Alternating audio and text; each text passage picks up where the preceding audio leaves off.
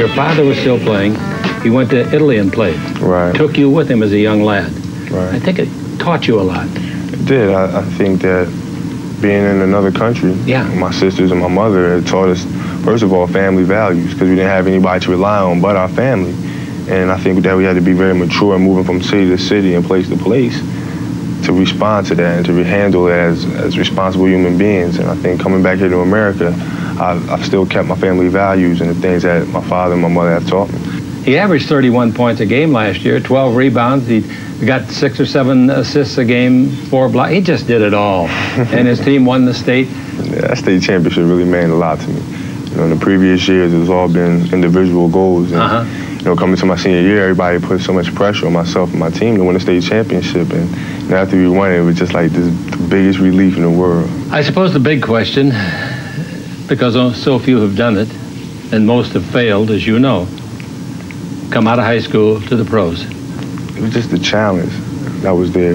Well, college would have been a challenge. It would have been a challenge, but, you know, when people say that you have the opportunity to go to the NBA and play against the greatest players in the world, that doesn't get you going. I don't think anything will. In fact, you do some things like Michael Jordan I'm talking about.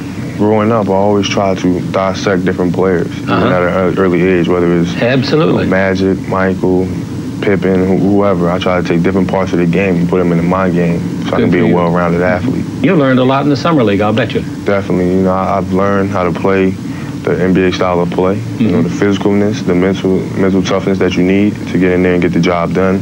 And the season in the NBA, you know, I understand it's going to be a roller coaster season for myself, but I'm willing to get in there and learn from these guys. Yeah. Well, you're probably going to be playing behind Eddie, your old friend from Philadelphia. Eddie's pretty good. Oh, he's very, very good. And, I remember I used to play against Eddie when I was in 8th grade, 9th grade, 10th grade, and he's basically seen me grow up. And I've seen him play at Temple all his years. And, you know, we really went at each other even at that early age. Really? He's kind of, and he's took me under his wing even at that early age. People like you are going to put together the nucleus of the team. This is a pretty good team you're with now. Definitely. I think we have a very good nucleus. We have everything, all the ingredients, right ingredients for winning the championship. And, you know, hopefully we can put them all together and get in there and get the job done. What's it really feel like to put on the gold and blue and purple?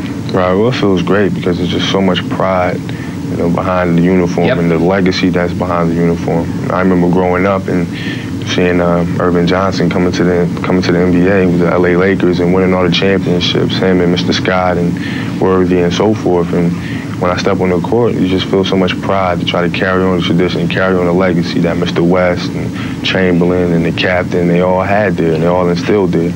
So it's just so much pride in that uniform. Good for you. It's like a dream come true. You know, ever since I got traded from Charlotte to LA, it seems like I've been dreaming, and hopefully I won't start dreaming to the day I retire. If you want to see an awesome clip of a young Michael Jordan, check out the video right there next to me. I think you'll enjoy it.